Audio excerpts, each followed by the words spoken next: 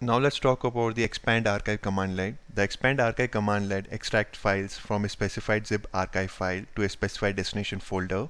And archive file allow multiple files to be packed, or you can say optionally compressed, into a single zip file for easy distribution and storage. So let's go to the PowerShell command prompt and let's see an example for this.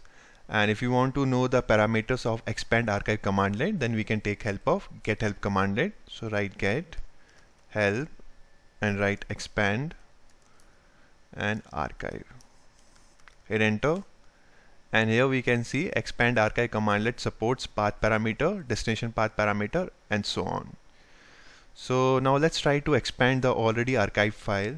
So let's go to the desktop, and in our case we have this test after zip. So let's copy the path, come here, double click, and let's copy the path. Otherwise it will give error for having the duplicate name, so that's deleted. Come here.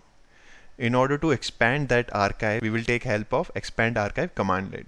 So write expand archive, and to give the path we will take help of path parameter here.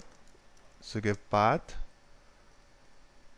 and we also need the destination path where we want the file to be after it has been expanded, or you can say directory after it has been expanded. So for that we will take help of destination path parameter here. So give destination path, and let's give the path, and we don't need this, and hit enter. Now the files that has been zipped inside this will be present in the desktop. So let's verify.